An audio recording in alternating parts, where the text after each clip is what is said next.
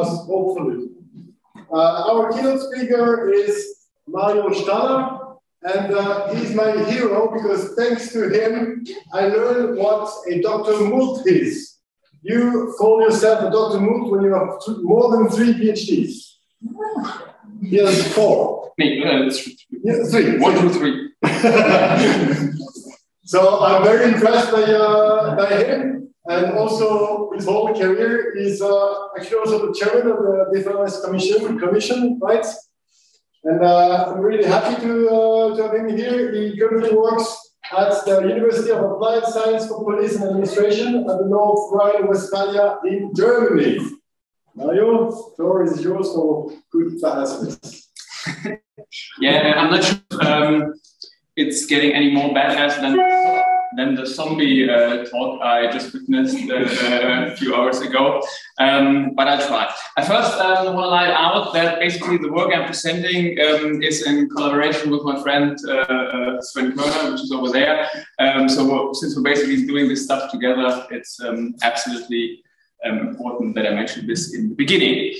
So, as Daniel pointed out already, I have a strong affiliation to the police as well. Maybe because I was a police officer for 16 years and joined academia sometimes in between, but mainly afterwards. So that's basically my connection to martial arts as well. So what we are doing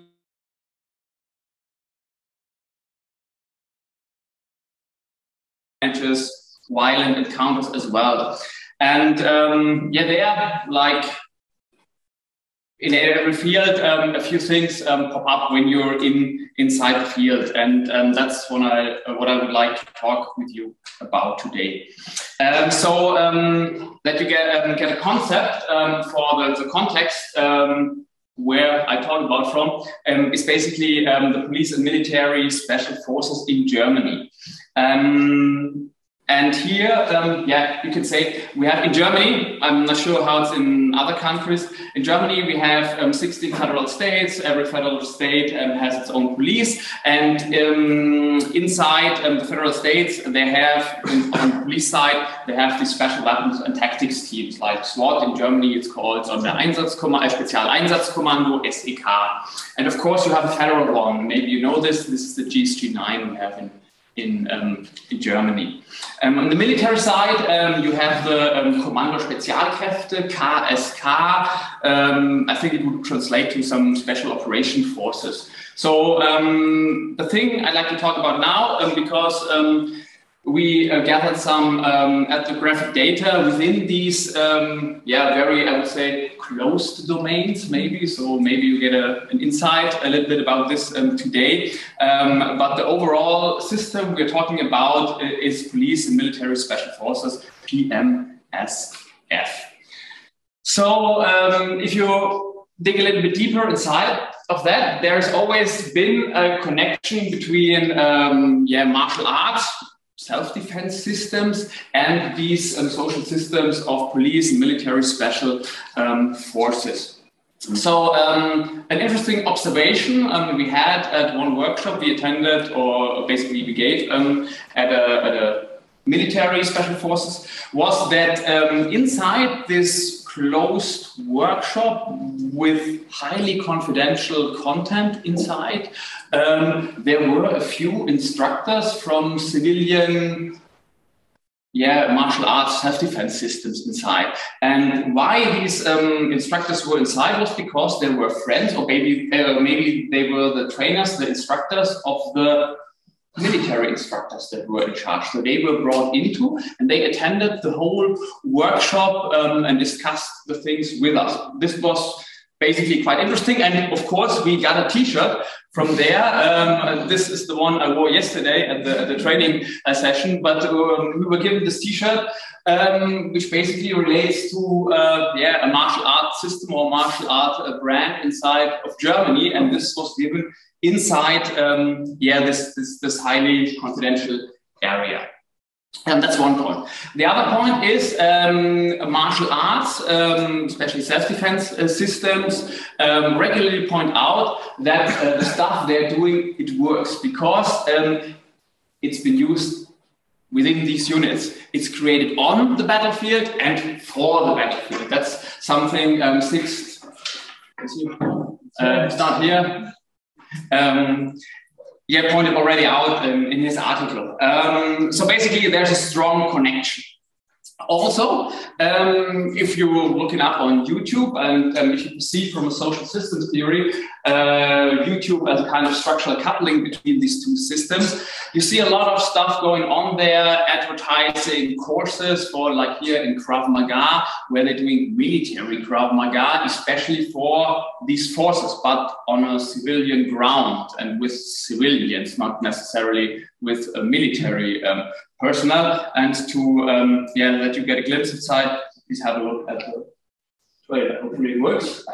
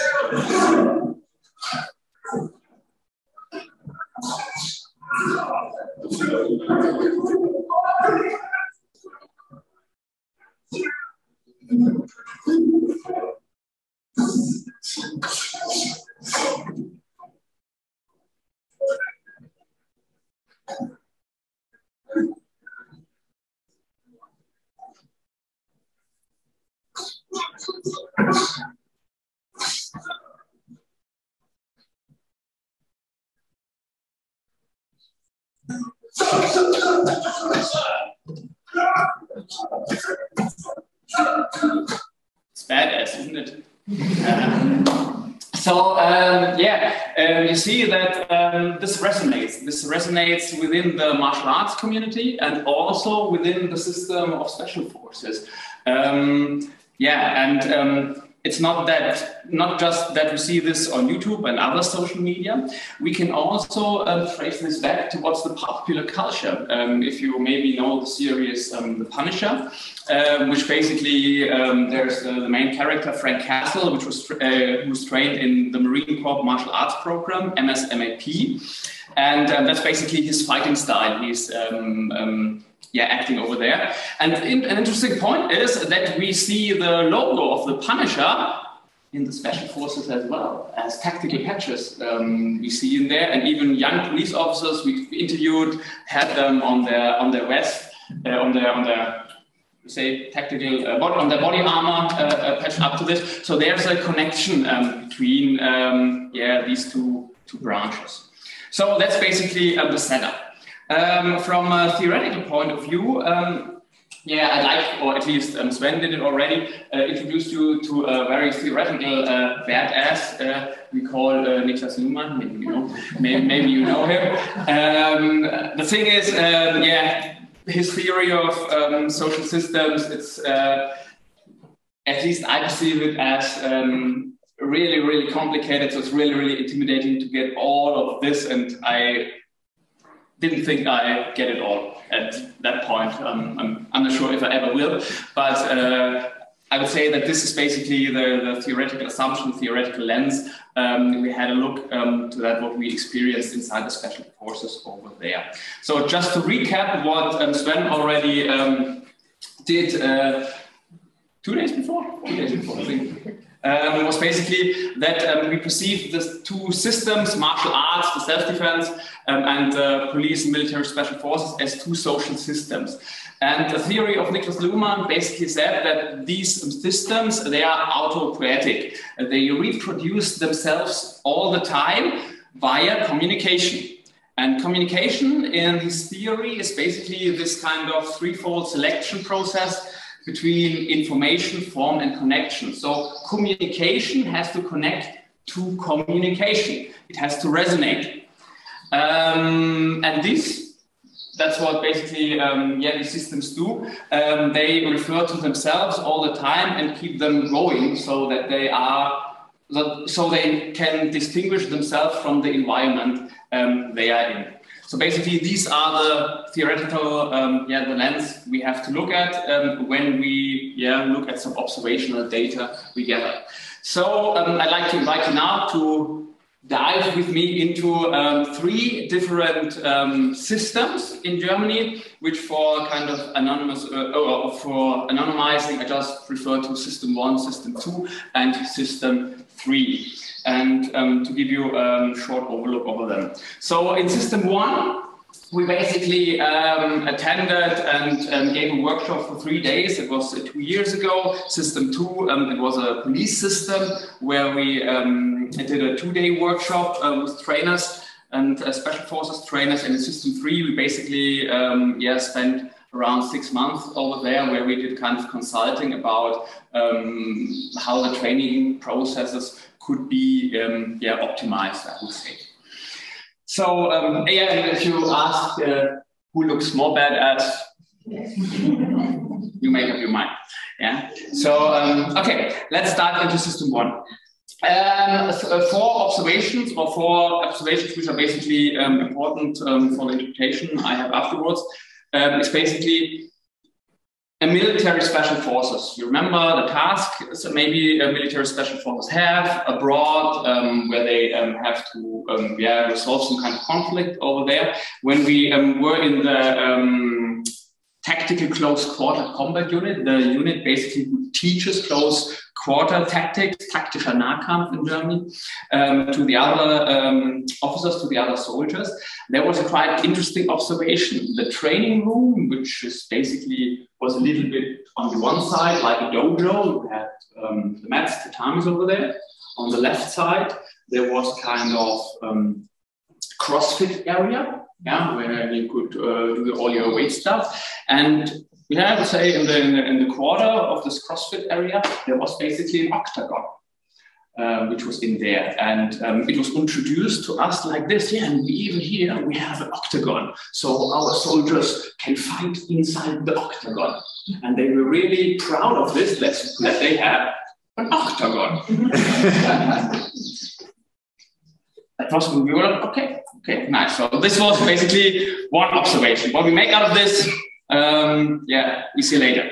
The second thing was, and they really have a very high level, I would say, spa area, a spa area that is much better than you have in most of the hotels. And they've introduced it like this. And here we have the sauna and the cold water and here and there. And here they can prepare for their fights. Okay, so if the fights were really hard, they can relax here. And okay, so this was the second observation. The third observation basically was when we talked with the trainers, with the instructors who were in this unit, which teaches the other ones, and they were basically renowned for their kind of reputation. They were renowned fighters in their respective areas, like Thai boxing, Thai MMA, or very renowned martial artists in their Krav Maga, for example, or urban combatives. That's basically why they were chosen for this kind of work, to instruct the others. And the last thing was, you remember, the tatami, CrossFit area, octagon, and on that side, there was a screen a little bit smaller than this one, but really, I think it was 95-inch TV screen or something like that. And there, all the time, except for the times when there was training going on, but as soon as the training stopped, the video screen went on, and there were martial arts motivational videos running, something like this. Our deepest fear is not that we are. Our deepest fear is that we are powerful beyond measure. It is our light, not our darkness, that frightens us. Your playing small does not serve the world. There is nothing enlightened about shrinking so that other people won't feel insecure around you. We were all meant to shine as children. It's not just for some of us, it's in everyone.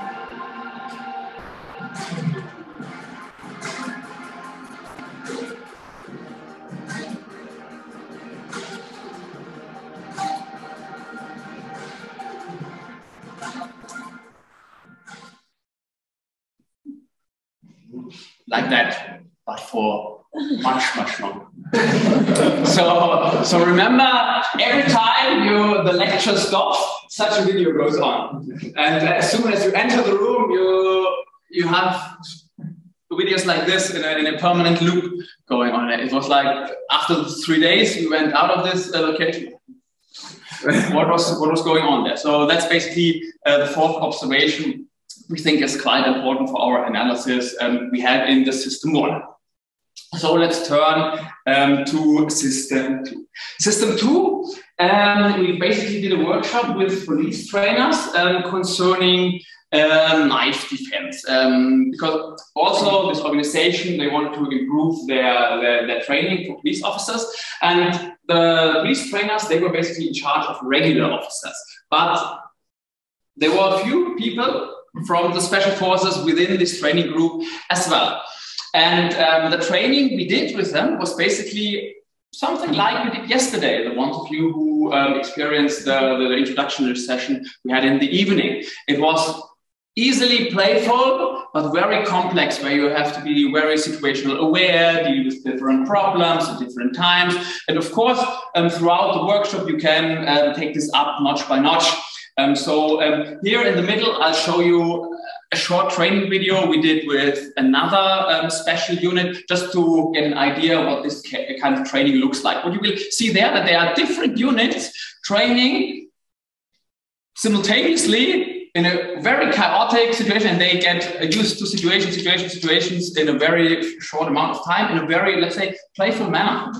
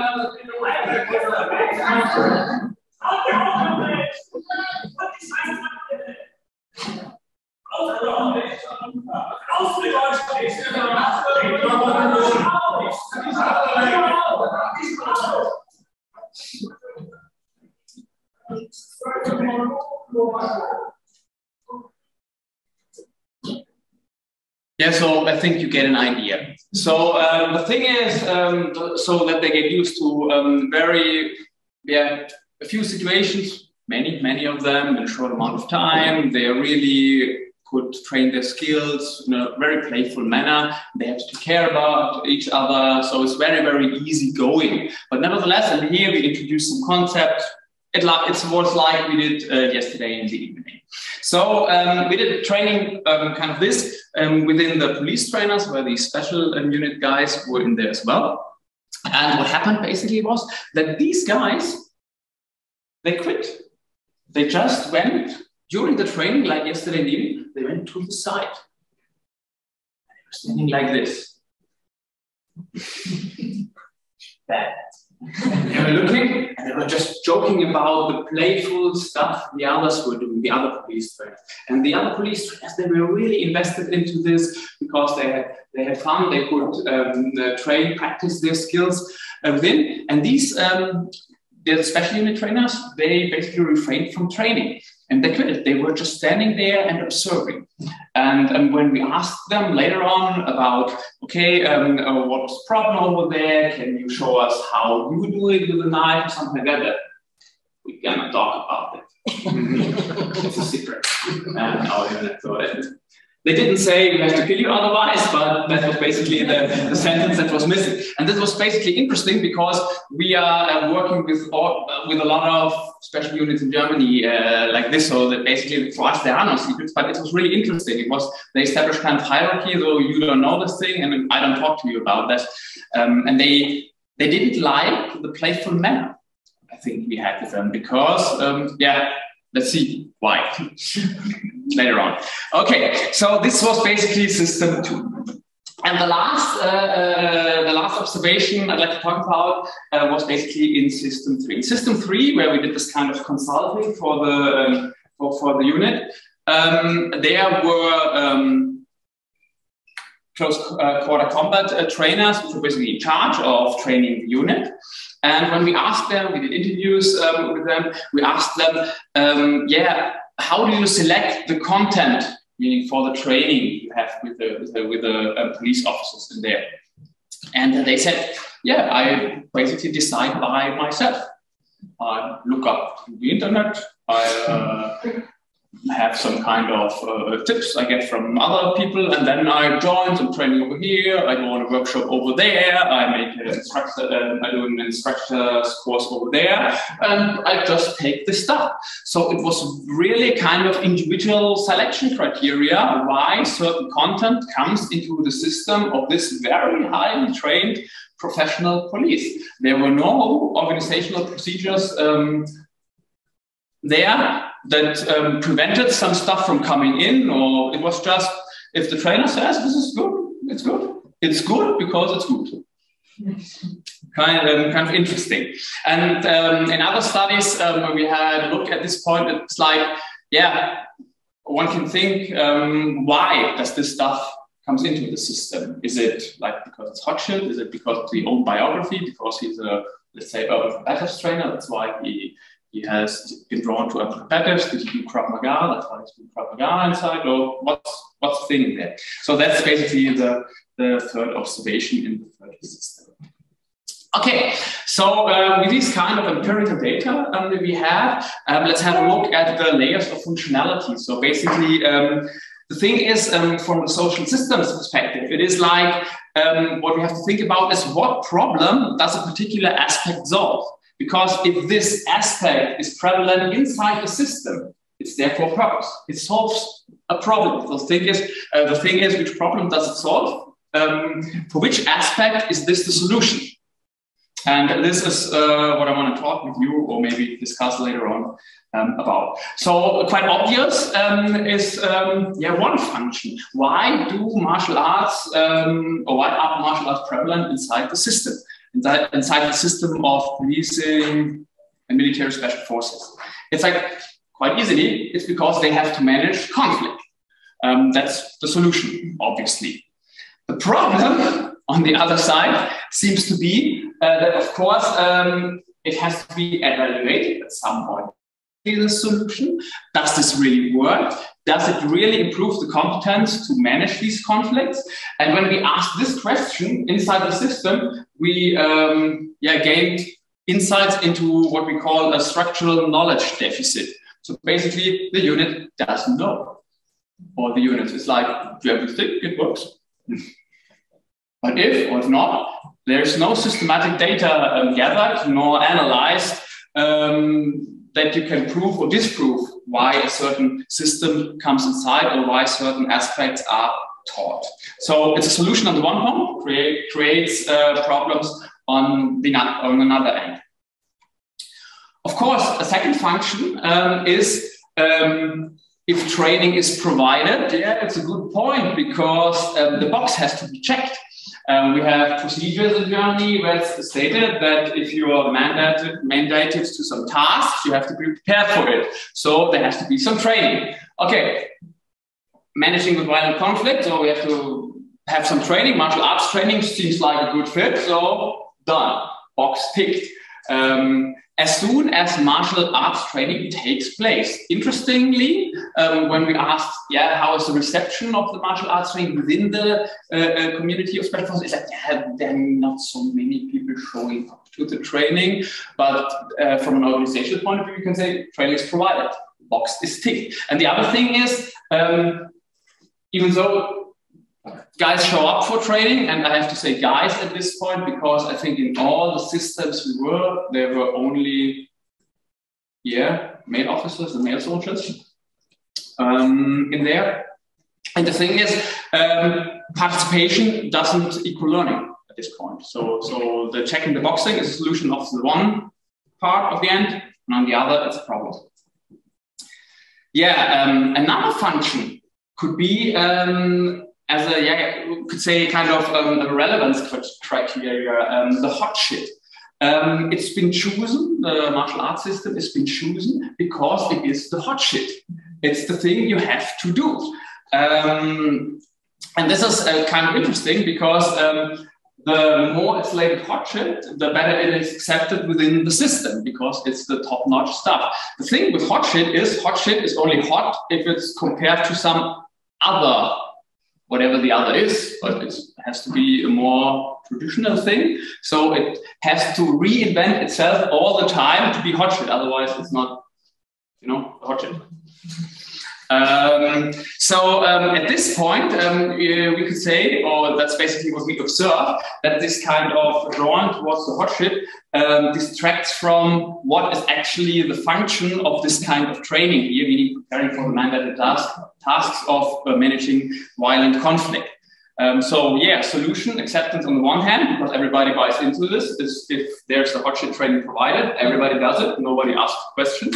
But on the other hand, does this really prepare for the thing? So, you know, Octagon, I'm not sure how you're familiar with military operations, but at least we don't know that any have taken place inside an Octagon. But the thing is, this question wasn't raised by anybody. And this is really interesting at this point of our analysis. So when we talk about hot shit, there's also the question, yeah, but when it's labeled hot shit, of course, when it's different, but there comes another aspect into it. And this is what we basically gave the title towards this keynote. It's what we call, yeah, let's say badassness. If you look up badassness, it's always about, yeah, something is tough, something is intimidating, it's impressive, uncompromising, yeah, slightly frightening, and maybe because of that, a little bit admirable. So the thing is, badassness seems to be a little bit like a filter why this information comes inside the organization, inside why it's chosen, a kind of relevance criteria.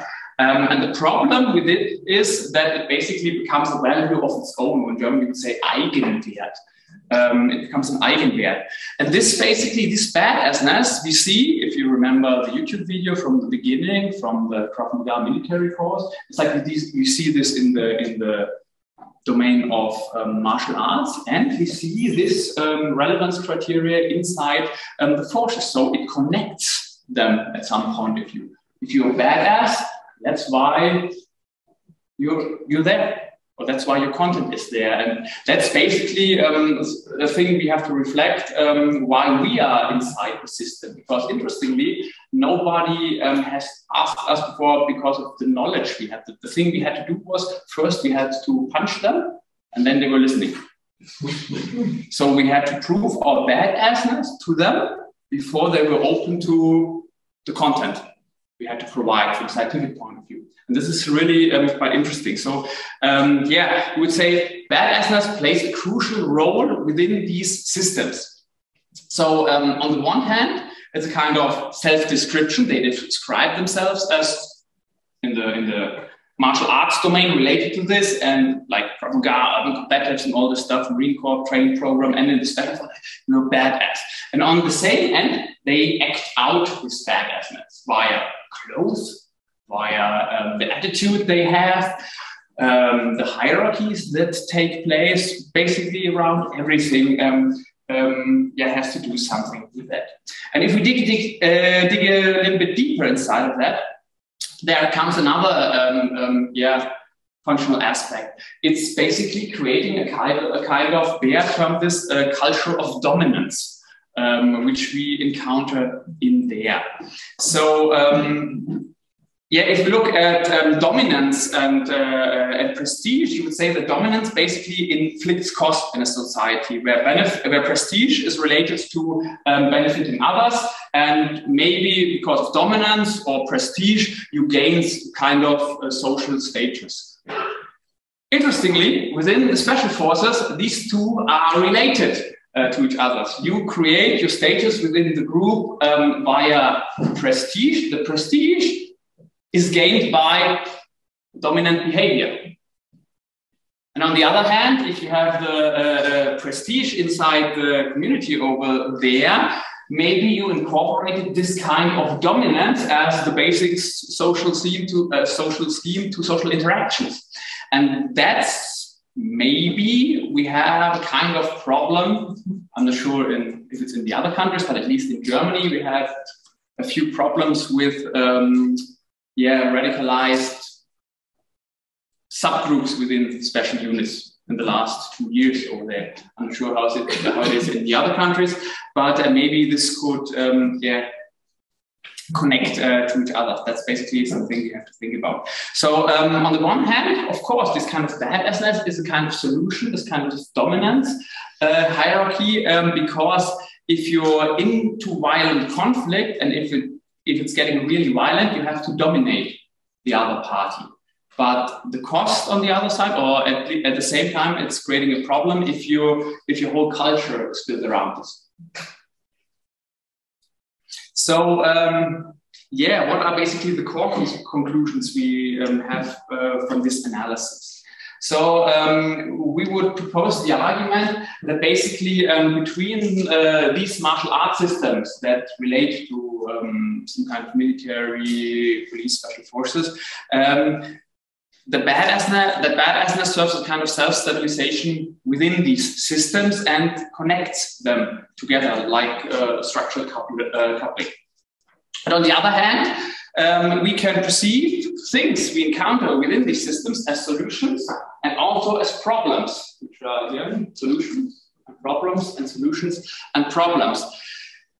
And this is just the social theory aspect of it. It's just not normatively framed. From a normative perspective, of course, we have to point out as researchers this kind of thing, and you only can control such environments if you have the insights into these processes. Because they wouldn't be gained very much if we just say, okay, dominance doesn't have to play a role within these systems because it's a crucial aspect of the work they're doing.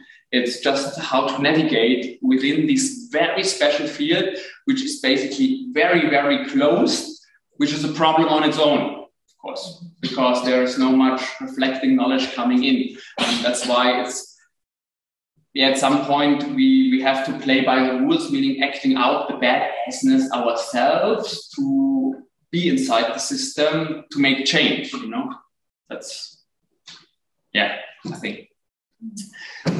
So basically, these are some core observations or the core conclusions we draw. And a thing we are thinking about right now is like, maybe irony is kind of observable behavior when we see that somebody has this insight in kind of these processes. Because if we make some jokes about big biceps and something like this about their badassness behavior, it's like, it's not perceived as very funny, It's like we were laughing. Never. What? So if you say something like, you go first, you are the most massive one. It's like, what? Is this joking about? It's like they didn't get the concept. So some of them, some do. So that's the point we have to think about in the future.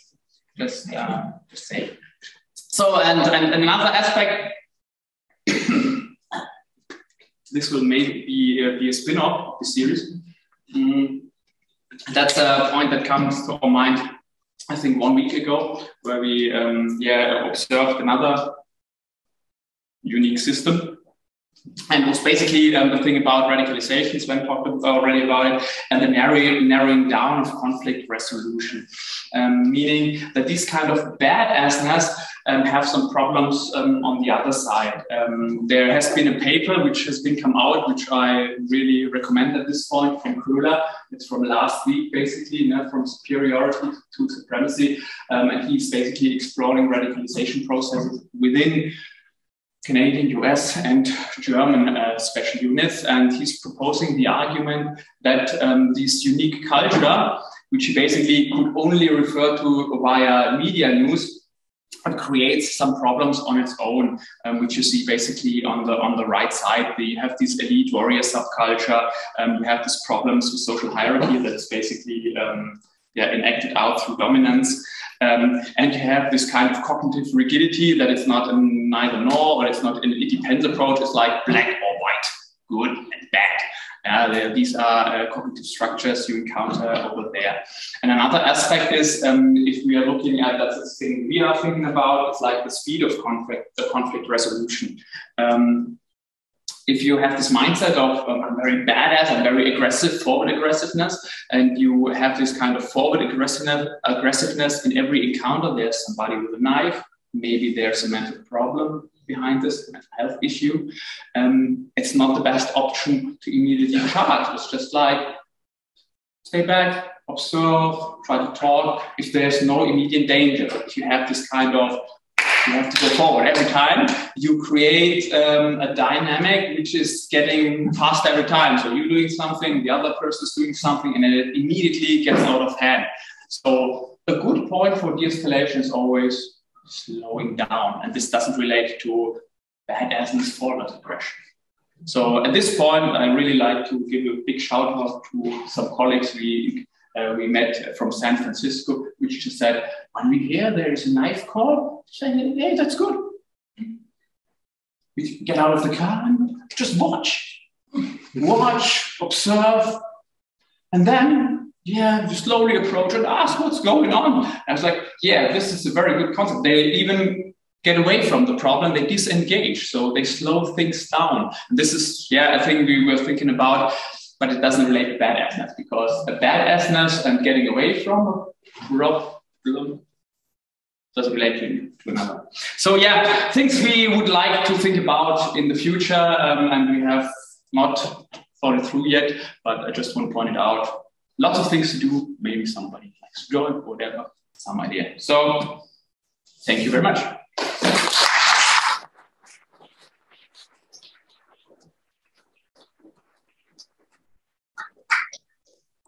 Thank you very much, Mario. And I open the floor for questions. Thank you, Mario. Really awesome presentation, as always.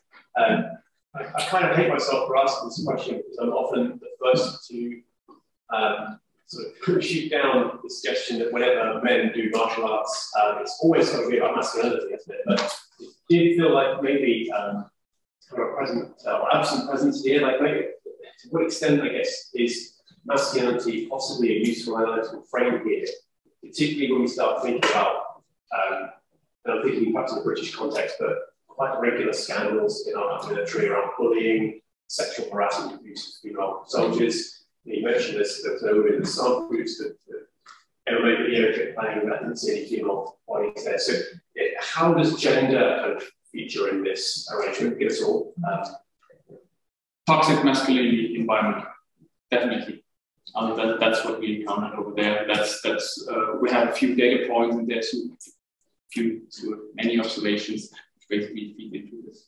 Yeah, it's definitely a big issue. Even if you're asking why or like the criteria to come into this unit, one that is first rank is not about you have to do certain things. It's like man. Yeah, that's the thing. Yeah, definitely. And there's a lot to work on worldviews, I would say, in several aspects, not just on the gender issues, also on ethnicity and all the stuff. And just briefly sort of following up on that, doesn't the fact that this is perhaps connected to masculinity make us a little more resistance to suggestions of change, that maybe softer, more playful approaches are more likely to look down on particular special forces guys who that's what we encountered, that as soon as it's getting playful or something like that, it's hard to reach them for the, I would say, main audience. We are working now with one special unit, which I think by chance they are open because there are some supervisors at different hierarchy levels, and this came together, so they are open to change now. And here we have the first time the impression that even the masculinity thing is changing a little bit, or they are more open to other conceptions of humanity. I would think it's not just that it's a gender, something like that, but in others, horror. Yes. Yeah, thank you for such a great presentation. I have a question. When you said that if conflict arises, cool down and remaining gong as a means of hindering escalation. However, I have a question regarding this, that do you already have a qualitative means to define how to cool down? Because I also started thinking that if you are too calm, maybe the attacker can think you're a pushover and still go and attack. So do you have a means of defining this?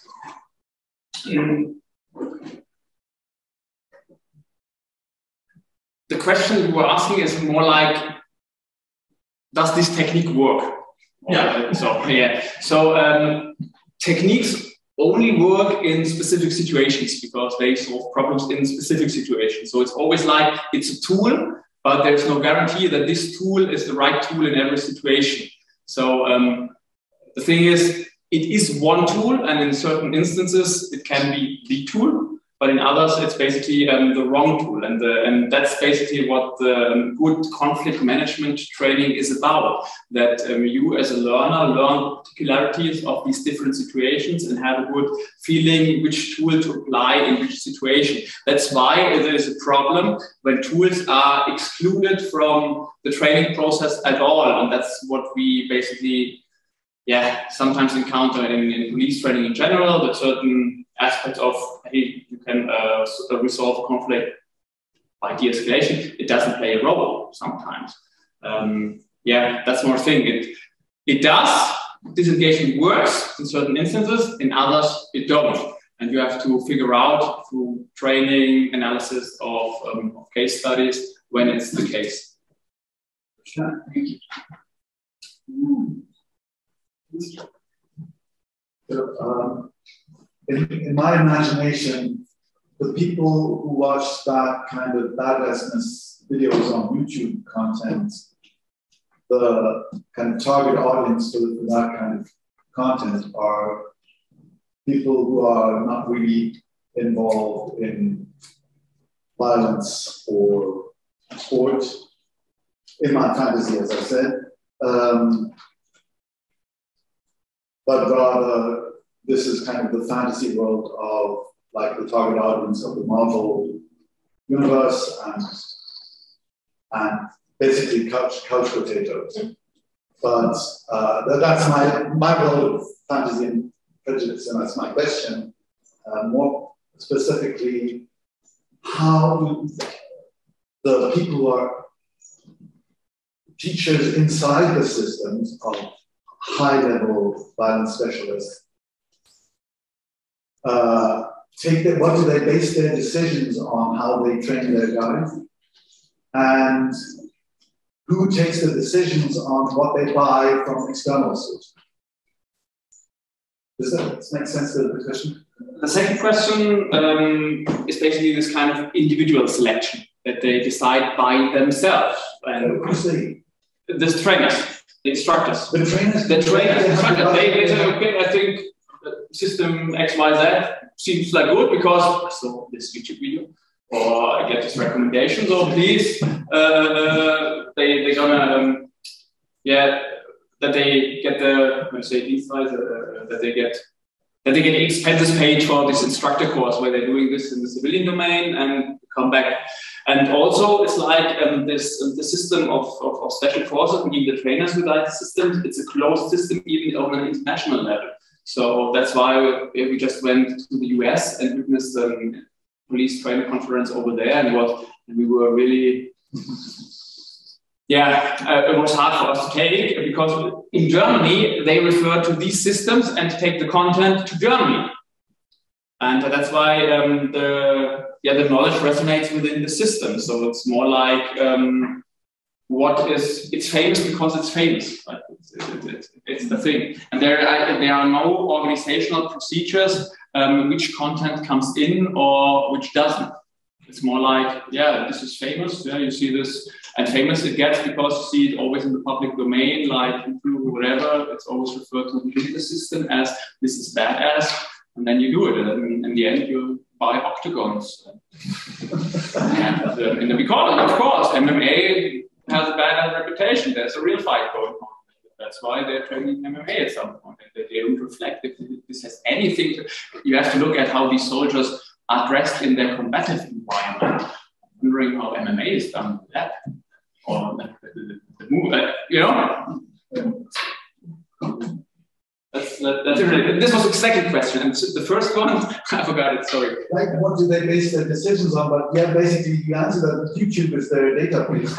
And like, I was thinking in my fantasy, they had like huge databases of recordings of military operations and analysis of and then best practices and whatever. But that seems to. That's what we can assume. In these instances, where we conducted interviews with trainers, this we did in these consulting processes. Yeah, there's a lot of anecdotal data they refer to. I've heard from this situation, and this should have been worked. It's basically like we have in the civilian domain. Why does this self-defense? So yeah, I know a guy who basically did this or that, and that's why this is the.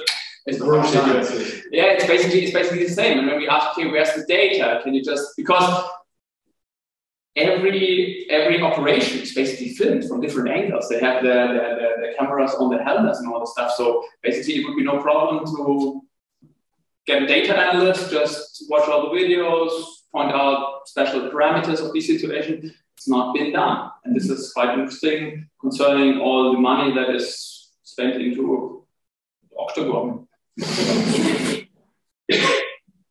Follow-up question? Is there anyone else who wants to ask?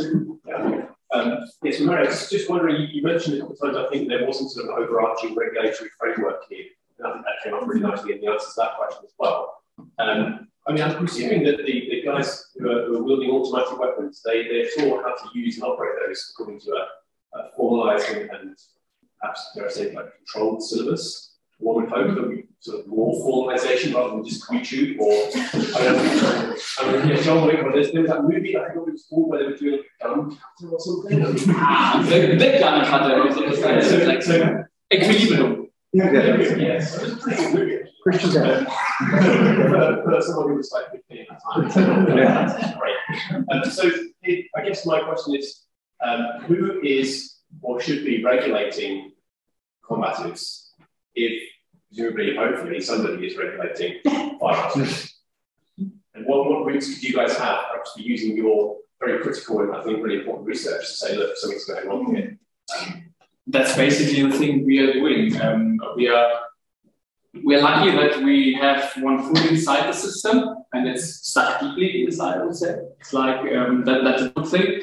And that's why we, of course, observe and try to advocate for a kind of evidence-based approach to it, and to point out the value of scientific inquiry in helping to optimize learning environments, but also we started by focusing on learning environments, how to best teach things, and the more you dig deeper, you come to other issues like cultural issues, like the warrior mindset and all stuff. It's all connected to each other, issues of masculinity. And then the pop culture comes into, because you see that they are training these things because in John Wick, it was like this. And even if you talk about equilibrium, one of the actors there was a special unit guy, which came from one German special.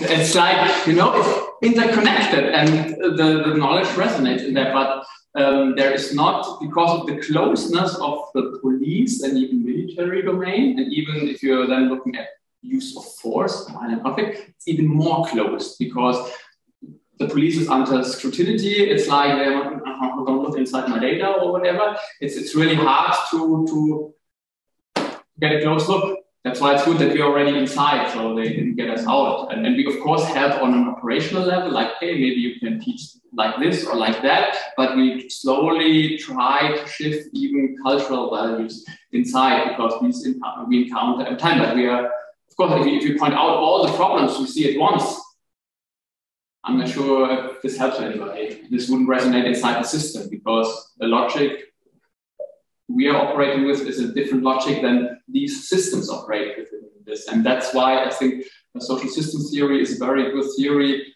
to get your head around it, because for them it's the solution in various aspects. It's only for us it's the problem of the civilian domain, and that's why you have to get more insights into this from different perspectives. Questions? I've seen first here.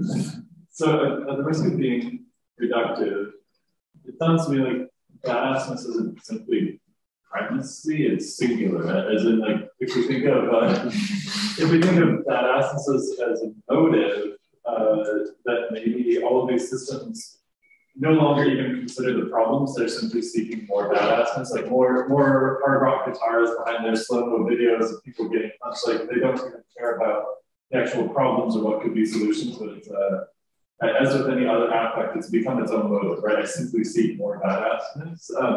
If that's the case, are they simply sort of just running an infinite growth of badassness? Like, as you were saying, at the end there was speed, right? We just have to get more and more badass. Yeah, that's basically the thing when you call it eigenwert. I'm not sure how the translation would be. It's like value on its own. It's like, yeah, that's a singularity. But we see at some point that other aspects also play a role, like if the box ticked, then of course we have to think about the mandated task. Sometimes it comes into mind with individual person, but the culture itself, it regulates itself. That's why it's really interesting, and we want to build a case study around this, why this specific unit we're working right now, why they are open to change. It seems like that there are some specific organizational incidents where all the managers which are in line are basically on the same page, and they want to try to change the culture, and then the officers inside the unit, they're also open to change, because luckily one of them is married to a teacher, and they get other aspects, because a lot of times the police officer is married to a police officer, you know, and then the culture is very close, and then you get the same perspective on the same issues, and you only see the solutions and not the problem your solutions create on the other side. So yeah. Thank you, Mario. If I understood one part of your argument correctly, then if you're given a hammer, everything looks like a nail. And this is basically what happens in the police forces. So if they're really striving for badassness to be effective in combat, do you have evidence for this feedback loop feeding back into the police? Because this is in my words, this would be fighting as a discursive entity is enacted in these circles by didactic practices, by training practices, by evoking such masculine identities. And at the same time, this is what shapes the bodies of the officers who then go into actual combat, maybe or maybe not. So is there a feedback loop feeding back from the actual violence scenarios, or saying that they were right to do this like that? Or is there this sort of evidence-based look at real-life scenarios? I wouldn't say that we, at this point where we are right now, basically understand everything which is going on there. An aspect that I want to add, but it's more a question you're asking us, and not maybe a direct answer to your question. It's like that even there you have to distinguish between the special forces, which basically badassness and dominance is a kind of solution in a lot of situations over there, but the thing is it's contagious to all other aspects that are going on there. But the thing is that the normal police officers, they are basically looking towards the special forces as this is basically our hierarchy. So I'm on this level and these are the special forces, but it should be other. It's like our job is different, and we are on the same, we're just having another task, you know, where our task is community policing or criminal policing or whatever, and it's just another task, and we are experts on this. But the thing is, within the police, it's more like they look towards, and even the trainers, the police trainers, they don't, or they, lots of them we asked and interviewed, where they get their knowledge from, they really like to do some kind of practicum, how's it called, some kind of internship within the special forces, even though they are instructing regular police officers. It's like, this doesn't fit the task. So there you have a kind of feedback loop, and then at the end you have officers on the street, which basically later on maybe want to join the special forces, and they are already with this mindset. So I think we have to look at the various different tasks the police have to do, and we have to tailor specific programs concerning conflict management, tailor specific programs to the specific tasks these individual units have. Yeah, a long way to go, because right now it's more one size fits all. Yeah, I think it's time for a Bill question. It's very confronting to think, and very useful to think about police and special forces.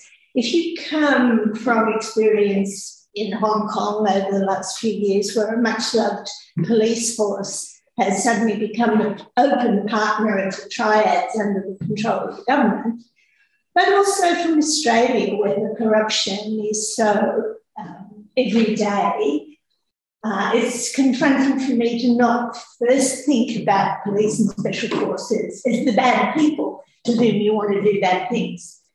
So I found that really hard to listen to at the beginning, and then increasingly illuminating and fascinating. But my question, I think, is very simple, and it's probably the same thing people have been asking. But what do any non-sociopathic subjects in these units, but particularly, I think, the special forces, what do they think in their idealistic moments is the point of their badassness? I understand about survival, diffusing particular situations, and particularly when you talk about radicalisation and the kinds of genuine conflicts that will erupt. But from the moment where somebody comes in as a recruit and then is trained through all these things, does the idea of the point of it for the larger social world even pose itself anymore after the training? I'm sure there's not one answer to that. There must be a spectrum. But what do they think they're doing? That's a good question. The thing is, from a scientific point of view, that's the point, I think, why it's real valuable that we start researching this kind of area. Because, of course, linkage to martial arts as well, but there is empirical data regarding such kind of questions that is basically non-available. It's like, even the paper I recommended to you, it's like based on data which are in open reports in governmental agencies, but there's only the things that are reported and they are worked on. But having a hands-on data gathering, it's really hard to get it. We're starting to get this more. So that's, of course, questions we'd like to pose, we'd like to ask. I hope more is coming up, but I can't give you an answer. I just can assume things right now. Thank you. I have a question. I'm thinking about my own data. So I studied jiu-jitsu, and in my field, say in Rio, a lot of people in the gym are police officers, are military, are the trainers who trained the Navy, BJJ. And I'm wondering, thinking about the connections between the two, if there's room for redefining what a badass is. Because one of the things that struck me was this playing of the video constantly in the background. And it reminds me of like Randall Collins and emotional entrainment and getting caught up in that moment and the violent spiraling and contributing to that forward motion. And then the gym in Rio is very interesting to me because like no music. You cannot have music in the gym because that will cause you to get caught up in the moment and go into that forward spiral and it will go up and down. And they saw that as weakness. They saw that as we need to be in control of our emotions. We need to be stoic. We are not affected by our environment and we need to stay in control. And that's us being controlled by music instead of being in our own situation. So is there room to redefine like what a badass is and how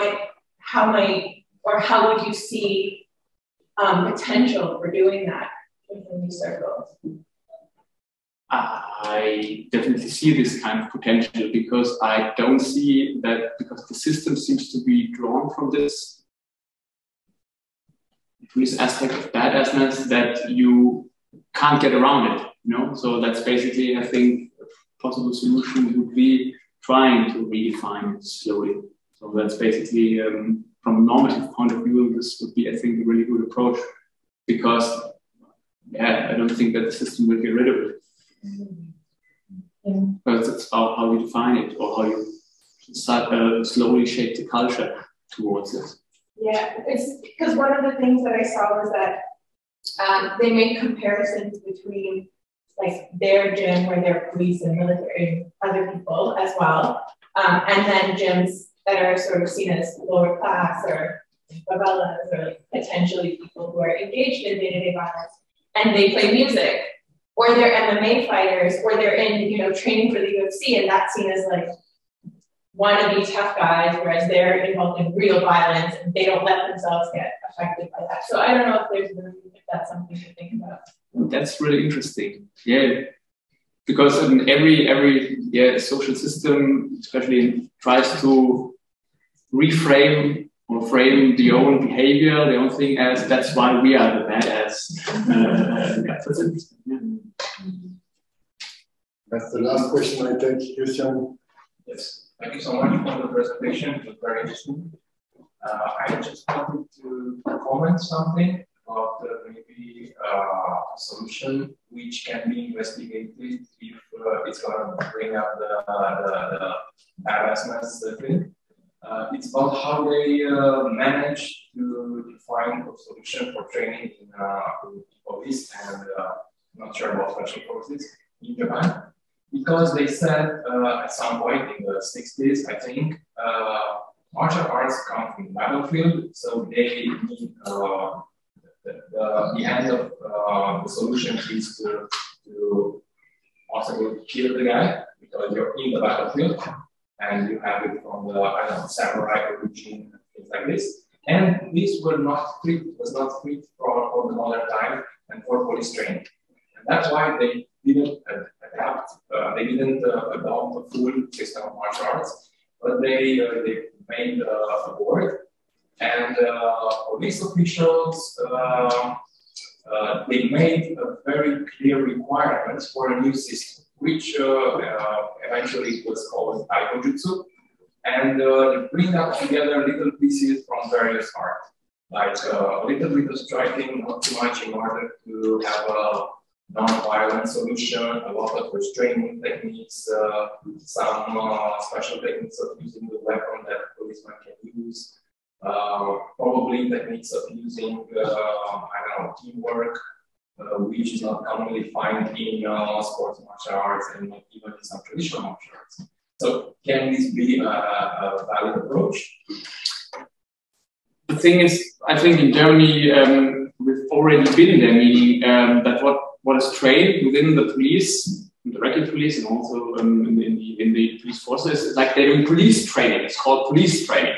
But the thing is, if you're looking at the content and what is in there, then you see what we basically observed, that what is called police training. They don't say, this is Krav Maga we are doing. But the thing is, they got the Krav Maga instructor inside. The Krav Maga instructor teaches the Krav Maga things. They just say, it's like, okay, that's our military close combat training or whatever. It's like, the form procedures we have, it's like, okay, the formal system has to be, they have to be able to de-escalate, confront, or whatever, and all this stuff. But the thing is, when you're actually seeing what is being done, then different things emerge, and this is for us quite interesting. Yes. So I'm not sure if this is can be addressed on a regulatory aspect, because at the end, the one who decides what is trained in one particular class is basically the instructor which is there, and this seems very much dependent on the biography of the instructor, of the individual selection criteria, what she thinks is good. Yeah, thank you. This closes the Q&A session. Thank you very much.